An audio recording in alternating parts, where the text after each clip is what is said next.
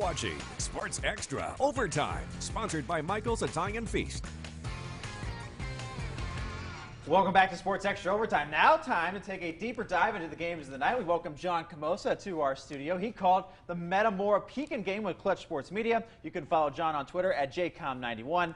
Tonight's game won by Pekin. A huge road win at Metamora, 35-28. Really kind of a tale of two halves, back and forth in the first half. Take us through that opening half of play. Yeah, that first half, it was pretty much predominantly a run game. Pekin, Metamora, just both exchanging blows. Tanner Sprecher was huge for Pekin in the backfield. He had 3 touchdowns, 198 yards on 18 carries, so that was big. And then Garrett Taylor on Metamora's side, 175 yards and also 3 touchdowns. So really big, and both teams kept on the ground because it's pretty muddy out there. So the score at halftime, Metamora leads 22-14.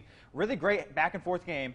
Metamora comes out of the halftime break. They score almost right away and looks like they're cruising. Yeah, you would think big home crowd on hand. Metamora really, sets the tone there. 28-14 when Connor Willerton had a 40-yard touchdown pass to Garrett Taylor. From then on, you're thinking Metamora's got control of this game, but something really clicked in Pekin. At the 7:34 mark in the third quarter, Kanye Tyler has a 25-yard run to cut it to 1 score at 28-21. And then in the fourth quarter, all Pekin, 35-yard run by Tanner Sprecher to put Pekin behind 28-27. And then quarterback Scotty Jordan, a 10-yard pass to Brody Keene to pretty much seal it 35-28 with 4 minutes left. And then Pekin's defense held Metamora off. You said it perfectly. Pekin goes on a 21-0 run to end the game. You got to give a ton of credit to their defense. How great were they down the stretch? Yeah, down the stretch. I mean, early on in the game, both defenses were struggling, allowing a lot of offense. But late in the game when it mattered, Pekin's defense really stepped up and then ultimately stopped Connor Willerton on that last throw. It was huge. So there's 2 weeks left in the regular season. We take a look at the kind of greater picture of the Mid-Atlantic Conference standings.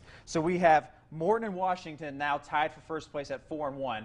They kind of control their own destiny. I mean, it's kind of still everybody's game at this point. Yeah, it really is. I mean, going in from last week, there was a 4-way tie. Now it's Washington and Morton sitting atop the Mid-Atlantic standings. Washington 5-2 and 4-1 in the conference, as well as Morton. So Metamora, Washington next week going to be a huge game, and then Limestone travels to Morton.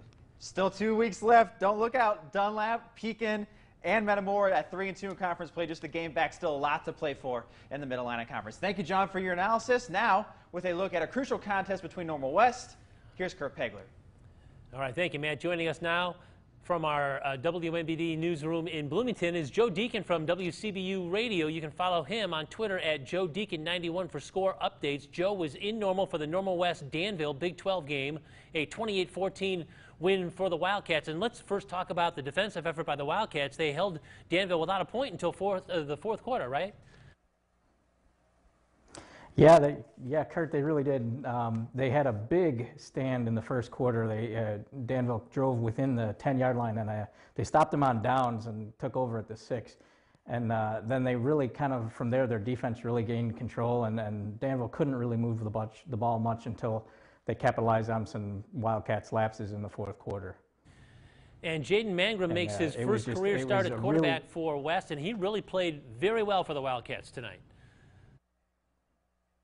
Yeah, he really did. He said after the game that he was a little nervous going in, the junior starting his first game as a starter, but his confidence grew as the game went on.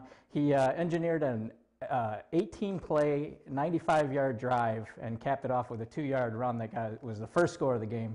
And then a couple series later, he got in on a 7-yard run, diving for the pylon that gave West a 14-0 lead at halftime. And really a solid effort on both sides of the football. I'm looking at Max Zebarth with 150 yards receiving. He didn't mind the quarterback change. It was really a good night from start to finish for the Wildcats. Yeah, pretty much. Zebarth had a couple of big third down catches that extended the chains on those that 95-yard drive. And then in the third quarter, he had a big 78-yard reception down the left sideline. He caught a little, maybe a 15, 20-yard out and was racing down the sideline and got tripped up 2 yards shy of the goal line.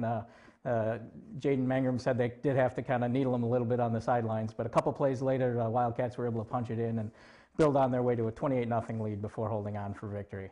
It was, and now they're looking ahead to the next 2 weeks against Richwoods and possibly a share of the Big 12 title if they can beat Normal Community in their rivalry game. In our final 15 seconds, I want to ask you about that. That's what it's coming down to, a Week 8 game against Richwoods, and then maybe Normal West against Normal Community in Week 9 for the Big 12 title. That would be unbelievable. Yeah, Coach Nathan Fincham said they've got their destiny in their hand. All right, Joe, thank you very much for your analysis tonight. We'll hear from our Friday night correspondents right here on Sports Extra Overtime every Friday night. Still to come, we take a closer look at